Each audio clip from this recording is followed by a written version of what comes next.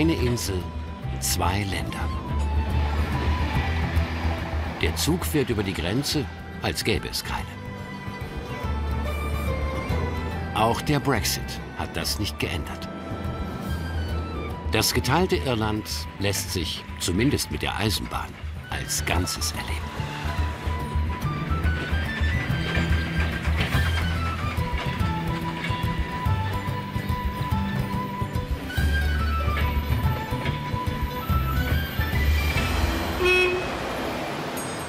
Connolly Station, einer der großen Bahnhöfe Dublins. Hier kommen die Züge aus dem Süden an und von hier fahren welche weiter in den Norden. Wer mit dem Intercity von der Republik Irland nach Nordirland reisen will, nimmt einen Zug namens Enterprise.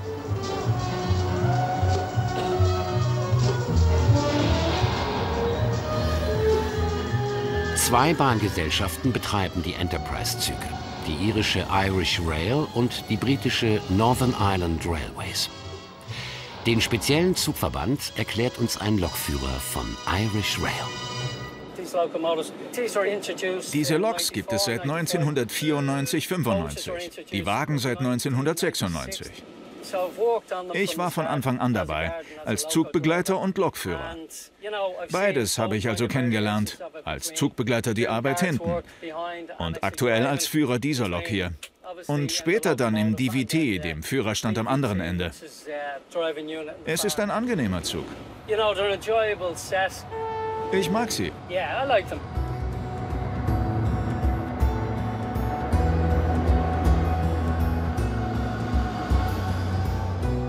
8-mal täglich verbinden Enterprise-Züge die beiden Länder. Von Dublin geht es über beeindruckende Viadukte bei Malahide und Drogheda Richtung Norden. Hinter Dundalk überquert der Zug die Grenze. Nach einem weiteren Viadukt und einem Halt in Portadown erreichen wir Belfast, um dort in den Regionalzug umzusteigen.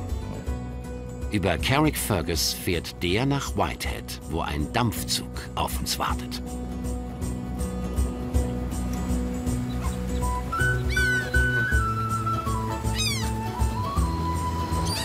Bei Malahide gilt es, eine breite Flussmündung zu überqueren. Der Gegenverkehr nutzt gerade die Strecke. Über Damm und Viadukt fahren nicht nur Enterprise-Züge. Wir wollen uns das Viadukt aus der Nähe ansehen. Mit dem Chefingenieur von Irish Rail und einem Skipper geht es zur Brücke. Sie sorgte mal für Schlagzeilen. Die Erinnerung scheint so frisch zu sein, als wäre es gestern gewesen. Wann stürzte sie ein? August 2009. Ich war gerade zum Chefingenieur ernannt worden, am Montag. Das Ding stürzte am Freitag ein. Was hat es verursacht? Die Pfeiler stehen auf einem steinernen Damm, der unterspült wurde.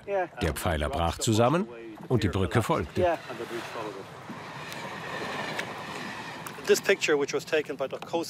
Dieses Foto hat die Küstenwache am Morgen danach gemacht. Es zeigt, was übrig geblieben war. Nur Gleise überspannten noch die Lücke. Die Brücke war weg. Bevor sie einstürzte, gab es Anzeichen dafür. Der Damm verlor an Höhe, weil die Steine weggespült wurden. Eine regionale Kanugruppe hat uns darauf aufmerksam gemacht. Leider haben wir nicht schnell genug gehandelt. Glücklicherweise gab es keine Verletzten. Ein Zug fuhr über die Brücke, als sie anfing einzustürzen. Der Lokführer funkte sofort und hielt im Bahnhof Malahide an.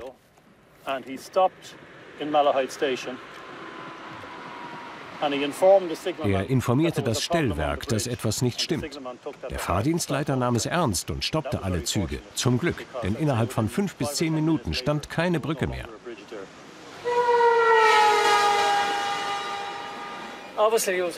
Es war natürlich ein Schock für jeden Lokführer der Strecke. Ich hoffe, dass sich so etwas durch bessere Sicherheitsvorkehrungen nicht wiederholen kann. Für alle ein Schock. Und die Strecke war lange gesperrt, bis das Viadukt wieder aufgebaut war. Wir haben ein nagelneues Fundament gelegt und den Pfeiler ersetzt. Außerdem haben wir die Pfeiler im Meeresboden verankert. Wir sind sehr froh, dass die Brücke nun stabil und sicher ist.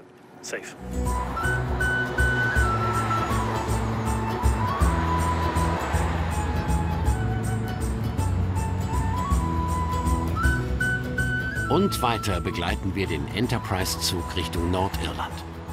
In den nur 140 Kilometern von Dublin nach Belfast erlebt man eine abwechslungsreiche Landschaft. Von den zahlreichen Viadukten ist das in Drogheda eines der beeindruckendsten. Gebaut aus Kalkstein und Eisen, schloss es Mitte des 19. Jahrhunderts die letzte Lücke in der Eisenbahnstrecke. Der Bahnhof von Dundalk.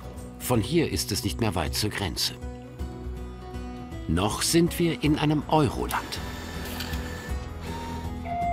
Jonathan Neely will zur Arbeit nach Nordirland fahren. Alltag für ihn als Juniorchef einer Leinenweberei. Doch heute hat er etwas Besonderes vor. Der Schnappschuss von der Eisenbahn wird eine Rolle dabei spielen.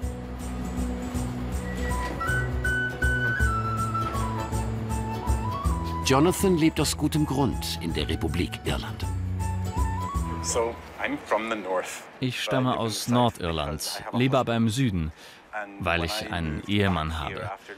Ich war 9 Jahre in Asien und als ich zurückkam, gab es im Norden nicht die Gesetze, die ich brauchte. Auch das Visum ist dort teuer, in der Republik dagegen kostenlos.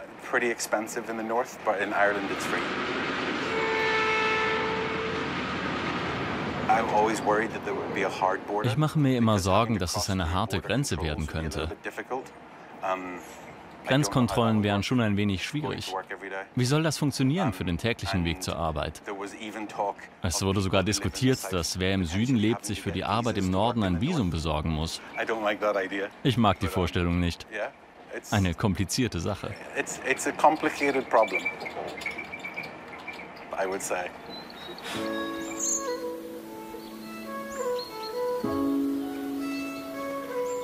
Und? Wo ist nun diese Grenze? Hier irgendwo? Dort geht es schon um Meilen. Hier sind es noch Kilometer. Könnte das ein Grenzstein sein? Man merkt nicht wirklich, wenn der Zug über die Grenze fährt. Kurz nach Dundalk und vor Newry. Draußen sieht es durchgehend so aus. Nur grün. Nicht wirklich was zu sehen. Kaum lässt sich sagen, das ist die Grenze.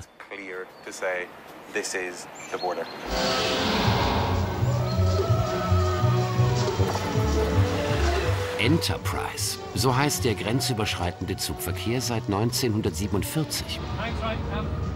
Früher ging es nonstop, mit Grenzkontrollen an den Endbahnhöfen.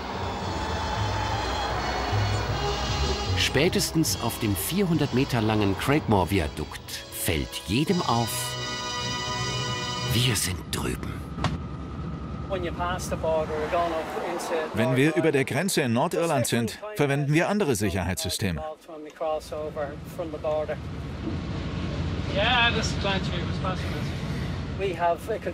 Wir haben im Süden ein kontinuierliches, automatisches Warnsystem. Das in Nordirland ist anders aufgebaut. Im Süden können wir direkt mit dem Stellwerk sprechen.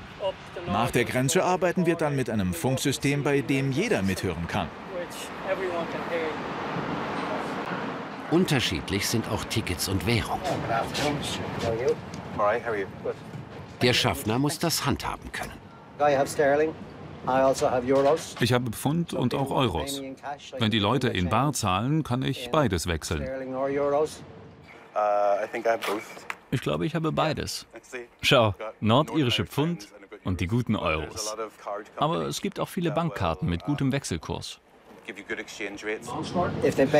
Wenn Sie mit Karte bezahlen, dann in Euro. Die Maschinen rechnen nicht mit Pfund.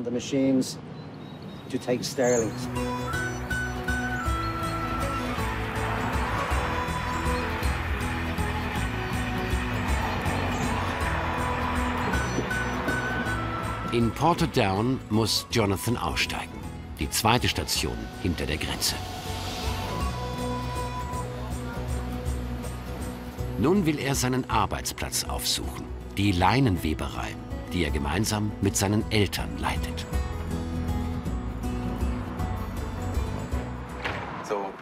Das ist das Foto von heute Morgen im Bahnhof.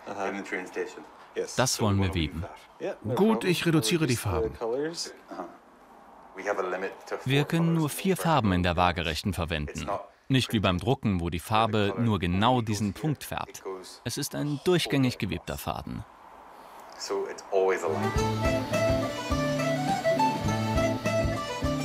Und so soll ein Bild in Schwarz-Weiß aus reinem Leinen entstehen.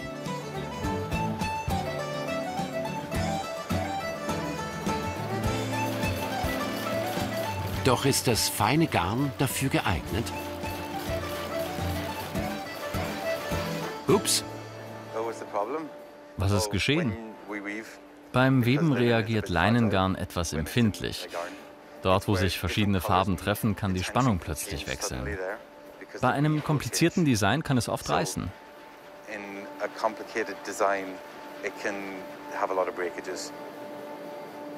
Das wird schon klappen. Bis das Kunstwerk fertig ist, werfen wir einen Blick auf die Unternehmensgeschichte. Vor langer Zeit hatten wir eine viel größere Fabrik. Hier sehen wir die Eisenbahn, die um die Fabrik fährt, mit einem Bahnsteig. Der Zug war lebenswichtig für den Transport von Waren zu Kunden und auch für die Beschaffung des Garns und der Vorräte, die wir für die Produktion benötigten. Aber diese Strecke gibt es nicht mehr. Nordirland war mal ein großer Leinenproduzent, einer der größten der Welt. Aber als die Konkurrenz wuchs, gaben viele Unternehmen auf.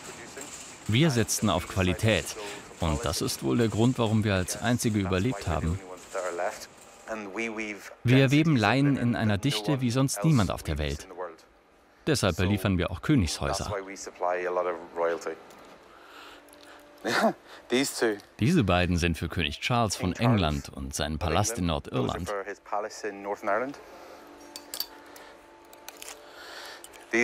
Diese hier beruhen auf den Drachen von Game of Thrones. Wir produzieren eine Menge Stoffe für Filme. Dieser hier wurde zu einem Anzug von James Bond. Auch Modedesigner kaufen es, um Hemden zu machen. Luxusdesigner.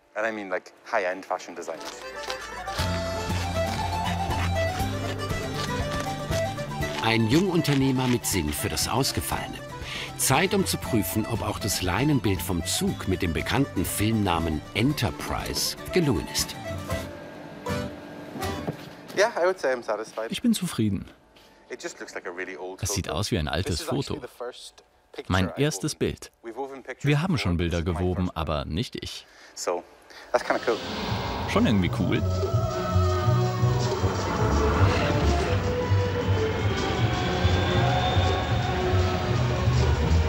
Die Enterprise nähert sich ihrem Ziel. Nach 2,25 Stunden erreicht sie Belfast, den Bahnhof Lanyon Place. Der Lokführer ist mit seiner Fahrt mehr als zufrieden. Fantastisch. A1. 1A. No issues whatsoever. Überhaupt nichts passiert. And bang on time as well. Und auch noch pünktlich. We have a personal leave. Wir haben eine halbe Stunde Pause. Dann geht's zurück und weg aus Belfast. Er wechselt den Führerstand. Jetzt schiebt die Lok den Zug zurück nach Dublin. Alle Bedienelemente sind auf dieser Seite gleich, während natürlich bei der Lok der Motor ist. Ich löse die Bremse. Das ist die Zugpfeife, die Scheinwerfer für den Rückweg. Der Zugfunk ist hier, wir nehmen Kanal 1. Ich schließe die Türen. Bereit zum Start. Wir verabschieden uns vom Enterprise-Zug, denn es zieht uns noch ein Stück weiter nach Norden. Noel Playfair ist Diesellokführer bei den Northern Ireland Railways. Heute hat er dienstfrei und fährt von Belfast nach Whitehead, um dort eine Dampflok zu führen. Die Strecke ist ihm sehr vertraut. Diese Strecke kenne ich wie meine Westentasche. Hier fing ich an zu arbeiten, lebe ich. Ich fahre so zur Arbeit und auch einkaufen. Wirklich eine Lieblingsstrecke. Jeden Tag bin ich hier.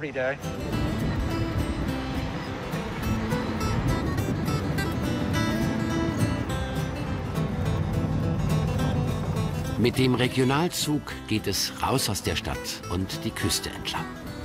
Eigentlich gibt es in Nordirland nur noch solche Züge. Wir haben ein kleines Streckennetz in Nordirland. Ich arbeite auf allen Linien.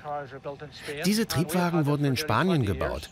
Wir fahren sie seit fast 20 Jahren. Die Fahrgäste mögen sie, wir auch. Sie sind schnell, sauber und modern. Wir hatten fast 40 Jahre alte Züge. Es war schön, etwas Neues zu bekommen. Aus der Sicht des Fahrers im Führerstand ist es jetzt ruhig. Die alten Züge waren laut. Mein Gehör hat gelitten.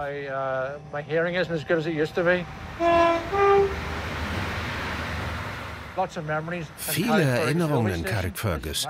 Das ist meine Stadt und der Bahnhof, an dem ich vor 44 Jahren anfing zu arbeiten. Mit 18 Jahren, es gefiel mir. Einer der schönsten Bahnhöfe der Strecke. Mehr als 100 Jahre alt und immer noch gut erhalten.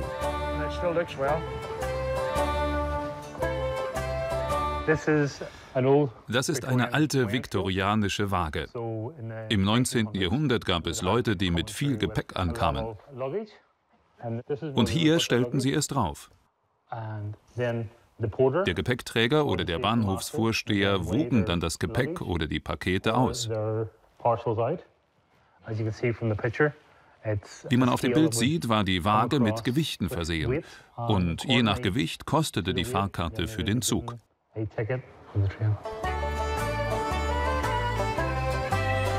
Der Bahnhofsvorsteher zeigt uns auch das alte Stellwerk. Eine elektrische Tokenmaschine der ersten Generation. Nur wenn der Fahrdienstleiter dem Lokführer diese Scheibe gab, war der nächste eingleisige Streckenabschnitt freigegeben.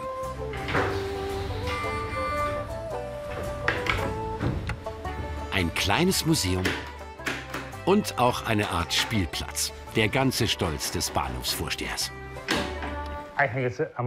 Sicher ein Privileg, hier zu arbeiten. Ich mag es, die Geschichte an die nächste Generation weiterzugeben. Kein Bild auf dem Computer, sondern Dinge, die sie anfassen und spüren können. Sie erleben, wie Menschen früher gearbeitet haben. Alles war Handarbeit. Ob er sich wohl vorstellen kann, selbst Fahrdienstleiter wie anno dazumal zu sein? Eher nicht. Es war schwere körperliche Arbeit. In meinem Alter bin ich sowas nicht gewöhnt. Vielleicht in jüngeren Jahren, aber jetzt nicht mehr. Es war ein langer Tag ohne Zentralheizung.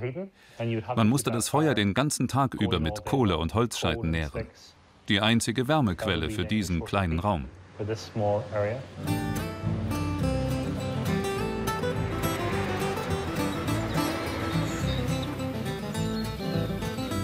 Während Noel noch die Küstenstrecke zwischen Carrickfergus und Whitehead genießt, bereitet der Verein schon die Dampflok für die Sonderfahrt vor.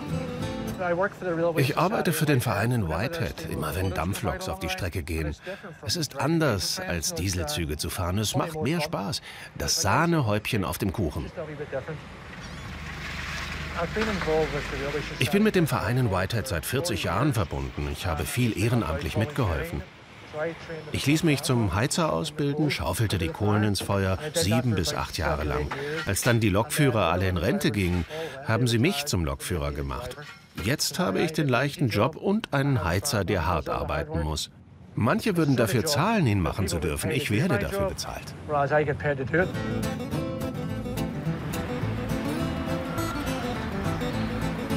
Whitehead, die Hochburg für Eisenbahn-Romantiker aus ganz Irland. Raus auf die Strecke darf momentan allerdings nur eine der zahlreichen Dampfloks. Ich freue mich auf die Zugfahrt heute. Lok 131 zu fahren ist eine Freude. Eine großartige Lok. Sie lässt mich selten im Stich. Lok 131 wurde 1901 für die Great Northern Railway gebaut. Sie setzten sie bei Güter- und Personenzügen ein. 1963 hat man sie ausgemustert, aber nicht verschrottet. Sie kam nach Whitehead und die talentierten Leute hier haben sie restauriert. Ich darf heute mit ihr spielen.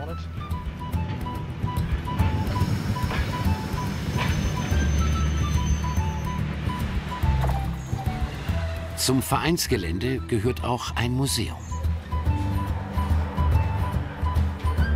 Bevor es mit dem Dampfzug losgeht, will Noel uns eine besondere Lok zeigen.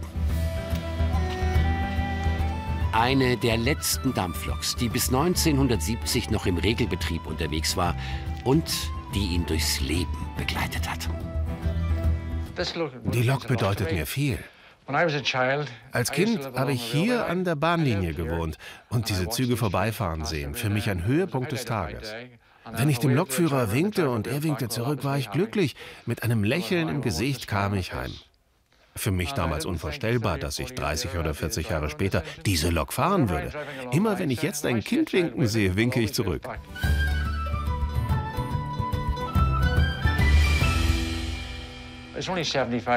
Sie ist erst 75 Jahre alt. Für eine Dampflok ist das neu. Sie ist recht modern, weil sie keinen Tender hat. Kommen alle Kohlen von oben. Das Wasser ist vorne in Tanks an den Seiten der Lok. Das heißt, sie fährt ruhiger. Man hat keinen rumpelnden Tender. Sie kam vor 3 Jahren aus Dublin zurück, um restauriert zu werden. Sie braucht dringend eine Wartung, aber das wird jetzt nicht passieren. Andere Loks haben Vorrang. Sobald sie fertig ist, fahre ich sie. In 5 Jahren, hoffe ich. Priorität hat gerade dieses Fahrzeug. Unter den Ehrenamtlichen im Museum ist Peter Scott, der Lokspezialist. Es ist ein großes Restaurierungsprojekt. Von dem, was man hier sieht, ist fast alles neu. Die Rahmen sind neu, die Zylinderblöcke sind auch neu. Dieser Loktyp braucht 2 kleine Räder vorne und 6 große Antriebsräder. Und die haben wir alle.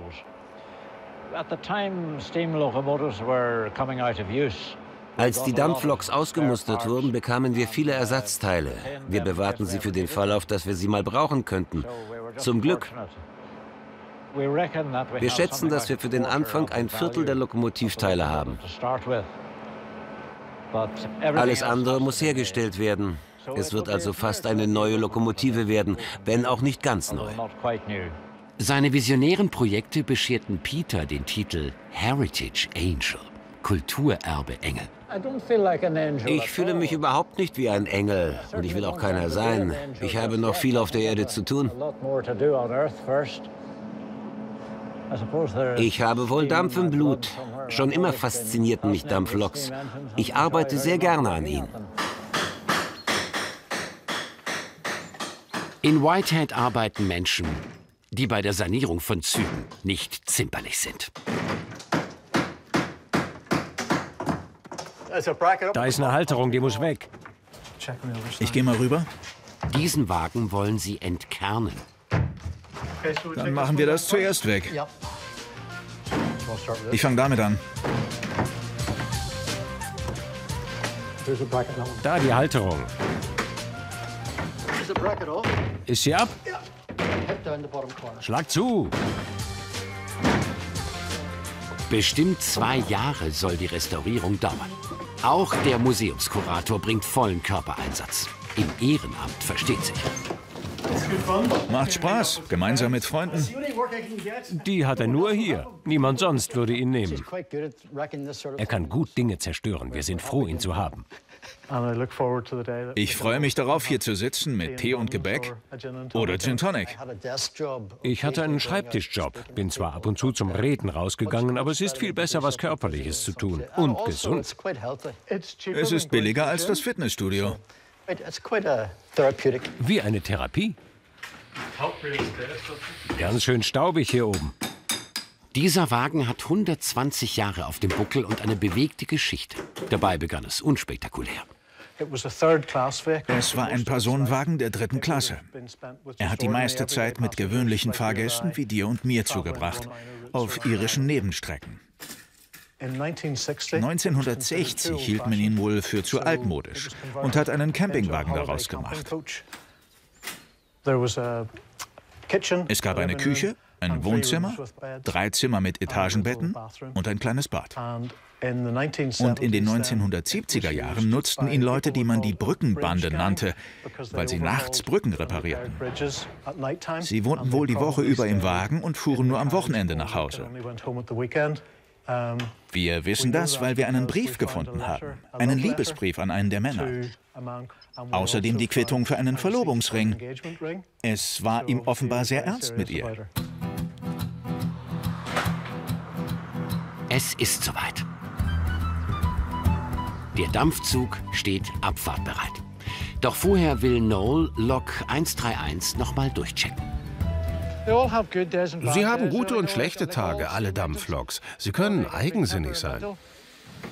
Sie sind wohl ein bisschen wie Frauen, alle ein wenig anders und manchmal launisch, aber ich hoffe nicht heute Nacht.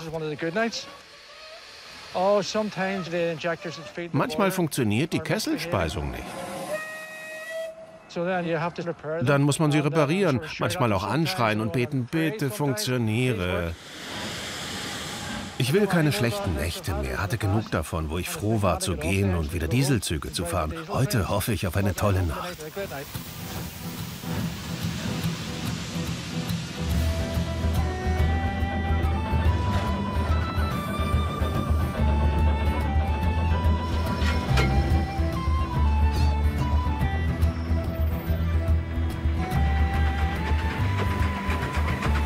Tender voraus geht es mit noch leerem Zug Richtung Belfast.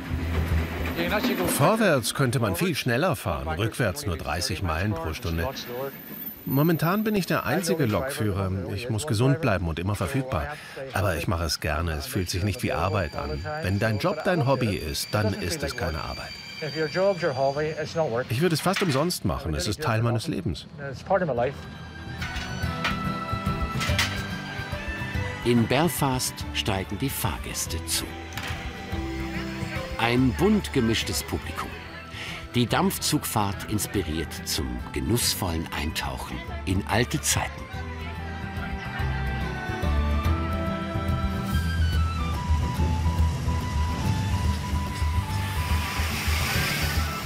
Angekommen in Lisburn, ein schmucker Bahnhof südlich von Belfast. Hier setzt Noel die Lok um. Zeit zum Verschnaufen. Für beide. Für Noel und die Lok 131. Der Zug ist pünktlich, die Lok benimmt sich und ich bin glücklich. Die Fahrgäste amüsieren sich, tanzen und alle haben Spaß. Genau wie ich.